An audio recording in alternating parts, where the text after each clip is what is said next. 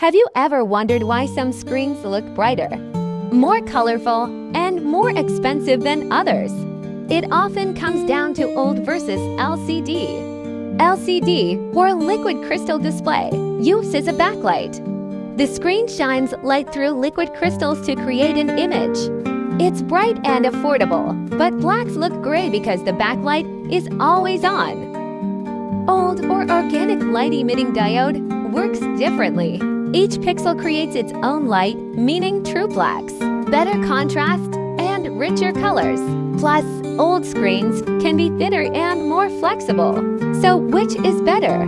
If you want brighter colors and perfect blacks, go for OLED. If you want to save money and still get a good screen, LCD is great. Now you know what's behind your screen.